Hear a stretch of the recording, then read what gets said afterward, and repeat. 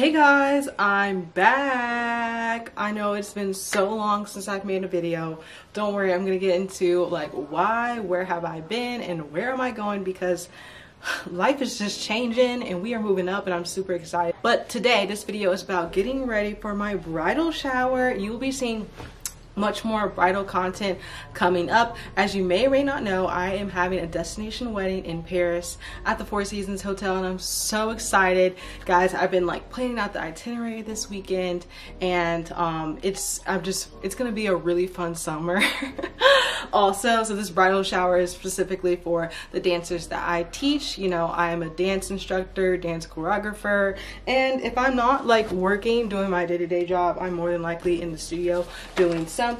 So yep, that's what this today. I'm really excited to celebrate with my dancers and just, you know, get excited about the wedding.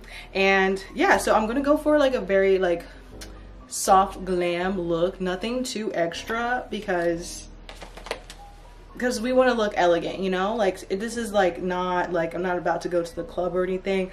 I just want to look glowy, like have this soft beauty to my makeup. So that's kind of what I'm going for, a simpler look, but I will be putting lashes on, you know, doing contour, all of that. And as I'm doing this makeup, I just kind of want to debrief, you know, where have I been, because it's been like months since I made a video. I'm sure you're like, Monet, like where have you been? So I have an exciting announcement. I'm just gonna like jump right into it. We're just gonna jump right into it. But guys, I am excited to let you know that I have been building a home for the past 7 months now, and the house is gonna be ready probably early June. And so that occupied a bunch of my time, just like the design process and making sure that, you know, we were getting everything that we wanted, and, you know, building a house starting from scratch, because we're not going to be like using old furniture. Like I really wanted to curate the space, and don't worry, I'll be like filming that entire process. But so we're starting from scratch, and so of course I wanted to build wealth like during this 7 months. So I judged about 7 different competitions, and when I tell you that took up so much of my time, like that was like my entire weekend. And in the midst of that, we're just like getting really deep. We got a braid coming out. And in the midst of that, I also picked up a part-time job, which I think I mentioned to you guys before, but I started copywriting. So I'm a copywriter at like an agency, and there was this really big contract that I signed, and it took up a lot of my time. Like honestly, I'll tell you, so from literally 8 to 5, I was, you know, doing my job as a carbon accountant, as a sustainability manager, and then after that I would go teach, and then when I would come home I would literally start copywriting. So there was like just no space in my schedule to film, to like take a break. It's been a little intense, but you know, I don't regret it. I'm so glad that I like grinded, and I'm like used to grinding. Like that's just something like a part of my nature. I don't know why, but like the grind is, I love the grind.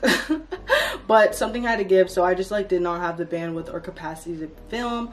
But I'm so excited because today I just turned in my last copy for that contract, and so I think it's been like maybe 4 or 5 months I've been working on this contract. Yeah, it was a bunch of writing. It was for all the Innovation Quarter events happening downtown, which is really nice. I got to be connected to my city in a way, and actually there's some really cool things happening in Winston that, you know, I'm excited that I got to be a part of.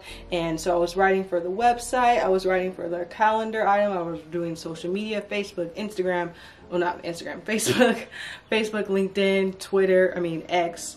And yeah, so it was a bunch of work. I'm super glad for it. Like I'm so grateful for the opportunity. I look forward to doing like more copywriting in the future. But yeah, this was just a huge project, in addition to the judging, and in addition to when I wasn't judging, the weekends I wasn't judging, I was at a competition with my studio. So it's just been chaos for the past 5 months. Like literally, I'm not gonna even like try and act like it was chill. But yeah, and then in addition to this was like my busy season carbon accounting or at my job, my day-to-day job. So it's like when everyone wants their, you know, footprint done. So we were like grinding, and it's been crazy. But you know, last weekend was our recital. It was so beautiful. The theme was love, and you're like, Monet, you're getting married. The thing was love. Yeah, that was intentional. My mom had the great idea to like dedicate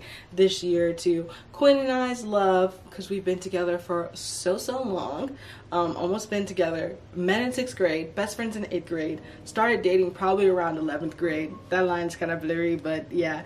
And we've been together ever since, and now, you know, I don't know, 10 plus years later, we are getting married in Paris. So it's a bunch of exciting things coming up, but don't worry, this was just kind of like a transition period for me, because you're going to be seeing homemaking videos. You're going to be seeing, of course, my Paris wedding videos. So it's going to be a bunch of content coming your way. It was kind of like me brewing, because we're kind of going through a brand, like almost a brand change. Like so much change, you know, just between like owning a home, like that's a big difference. And so yes, that's just a little snippet about what's been going on in my life. I'm super excited to share with you guys, and thanks for being so patient. But do expect much more content coming your way in terms of Monet Beauty. Yes, but let's switch gears a little bit and talk about the wedding, because guys, it's in like 40 days, which is like, where does the time go? Someone please explain it to me. I really don't know. But yeah, so almost in a month. So you're like, Monet, did you get a dress? Do you like know what you're wearing? So I did get a dress. Woo! I'm gonna insert some clips of me trying on the dresses that, you know, were like my top contenders basically. But yeah, so I had went through, I think it was like a couple months ago, I was going around and we were just calling around trying to see, you know, local places, because I had gone to places in Tennessee and just all around, and I had called a place that's located in High Point.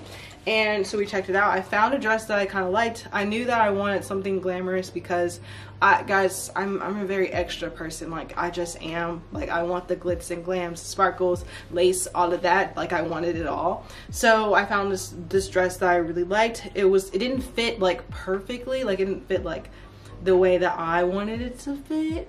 Like I wanted it to really sculpt my body. And me and my mom were like, okay, this is the closest thing that we've found, and well, how about we just, you know, we'll get it tailored and we'll get it, you know, fitted for you. So I'm like, okay. But then it's still like, I left the place, we actually had to run and go do rehearsal, so we couldn't like purchase it or anything. But I was, you know, I just didn't feel like that was my dress, you know. I was just like, I was starting to get so discouraged, guys. I was like, man, I'm just not gonna find my dream dress. Like, and I had tried on at least 50 dresses. Like, it's not like I wasn't looking. Like, we were being intentional. I knew what I wanted, or I knew what I liked, but I just couldn't find, you know, that specific dress. I was like, I figured that we was gonna have to fly out to California or something and like go to those, you know, really luxury boutiques to get the dress that I wanted. I mean, you know. But okay, so anyways, my mom, I'm not even sure who told us about this place, but oh yes, okay, I remember. So we're looking around and we're like, okay, do you have anything else? Like, I asked the lady at this High Point, I think it was called Falling in Love, and I was like, do you have any couture? That's what we asked her, and she was like, oh, we don't really sell anything at that price point. You might need to check out Duchess Bridal Boutique.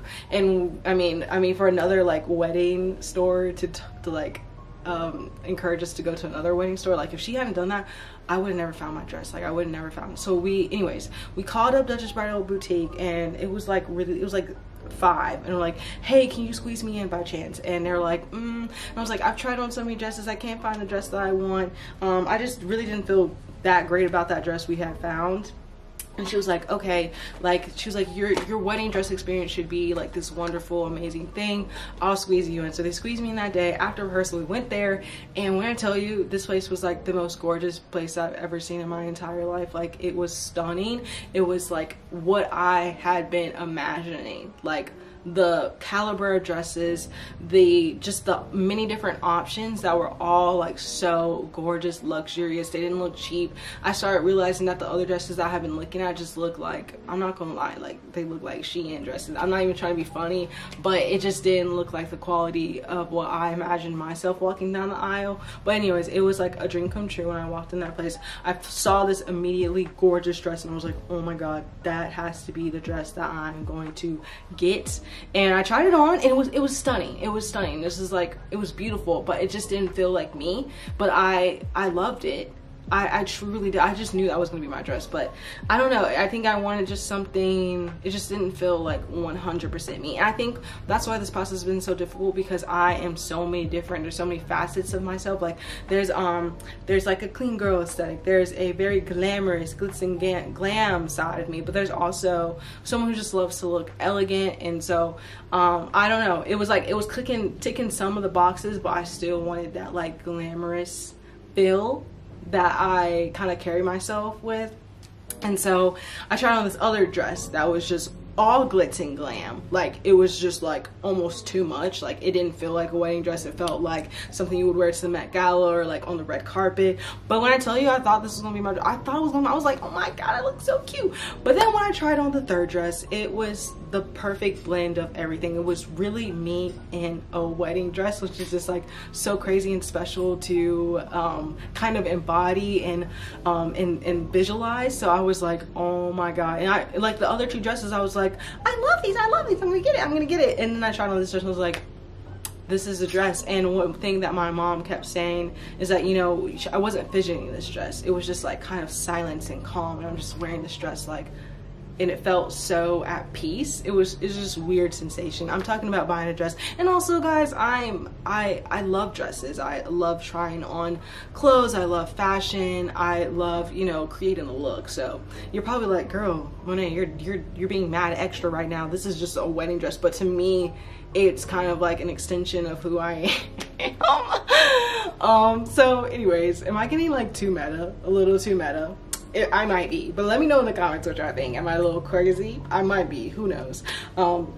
So anyways, we got the dress. It was amazing. I tried on a couple dresses just for funsies, and I cannot send Duchess Bridals enough praises, because they have like turned kind of like a bad situation where I was like, I thought I was just gonna have to settle for a dress. Like that's kind of like the worst feeling ever. I thought I was gonna have to settle for a dress, and I found that perfect one. So highly recommend. They are on the expensive end.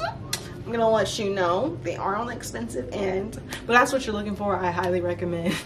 And also, even for, I've got so many story times, guys. I've just been missing talking to you. But anyways, in terms of like this bridal shower, which is so funny. So again, I've been so busy and also just trying to save money. Like I didn't want to like spend frivolously on like you know, on clothes that I really didn't need. And so I've been kind of hesitant with like the whole bridal stuff and like buying like quote unquote things that I will never use again. So I'm really just kind of like hesitating, you know, buying junk. And so I didn't want to overload on the white dresses. So I had a white dress that I wore for our engagement shoot that was cute in Asheville at the Biltmore house. That was cute. But I was looking for a white dress for today, and it had gone until Friday where I was like, I still don't have a dress, and I didn't want to wear my engagement dress because that was my engagement dress. Okay, you can judge me if you want, but I don't care. Anyways, we went to the mall. I couldn't find anything that I liked. I found this one dress in Windsor that was very mid. I didn't really like it that much, but it's a sundress theme for today, and it was a sundress and it was white. I was just like, and it was $60. Y'all, I don't remember the last time I spent $60 on a dress, which is just, that tells you a lot. I spend like honestly $10, $15 on my dresses, where they're like regularly priced, I don't know, like $100. So that was that, and I was feeling a little discouraged. I was just like, man, this doesn't feel like me. Like, I don't know, maybe I'm just very meticulous when it comes to my clothing, but I wasn't really excited about it. And me and my mom are pretty tired, but she's like, let's just run to TJ Maxx, Monet, let's just run to TJ Maxx. I'm like, okay, fine. I didn't think they was gonna have anything, but lo and behold, they had the perfect sundress white dress that is literally gorgeous. It's me, it's extra, and it was only $25. Like, okay, Okay, so first of all, I think the lessons are to never shop at the mall again. I'm kidding. I'm kidding. But check those like discount price stores first, for sure, because you never know. They have some like serious hidden gems. And I know I always have been advocating for Ross, like since I started this YouTube channel. So Ross, TJ Maxx, Marshalls, hit those places up first before you like try and break the bank for like a dress that should have been $10. But so yeah, super excited about today. Found the perfect dress, and shout out to my best friend who's been planning the entire thing. Like I just get to show up and look pretty, which is so exciting because y'all, I don't think this would have happened if it wasn't for Desiree, because yeah, I've just been so busy. I haven't really been able to think about, okay, you're about to be a bride. And since like we're kind of past the storm, I'm excited because like even this weekend, this is the first weekend that I've had like where I wasn't busy. This was the first day I could sleep in. I literally slept until like 11, which was so nice. Last night I watched Princess Diaries. I don't know, I was just in the mood for like some wholesome, like girly something to watch, so I watched that and it was so nice. I did my toenails, I painted them white, I braided my hair, as you can see, and I washed my hair, so it was just so nice to like unwind.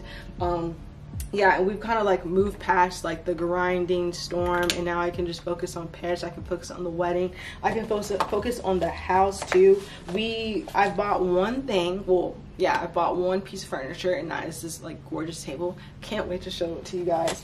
But yeah, we've got lots of stuff to do and super excited to share with you guys. Yes, but in terms of like next steps for me, whoop.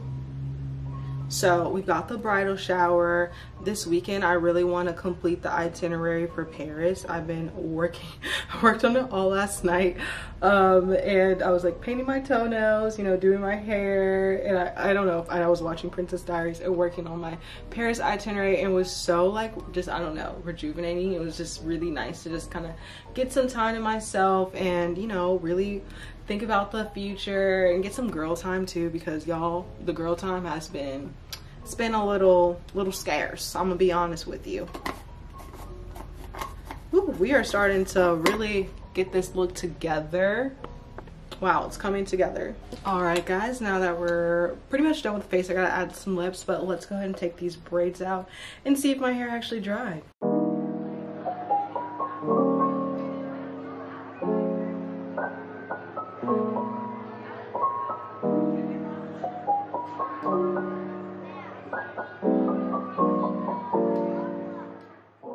Alright, this is how the final look came out. I'm kind of obsessed, but here are the actual highlights from the bridal shower. Everyone looks so lovely in their sundresses. It was such a gorgeous evening. Check out the display of the food. Check out that charcuterie board. I mean, done so well. And we even had macaroons, which is my favorite cookie.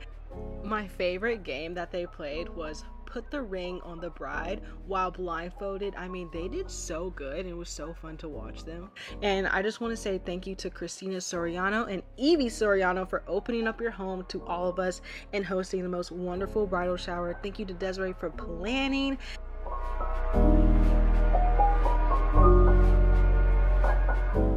And thank you to everyone who was able to come to this event and make it so special for me.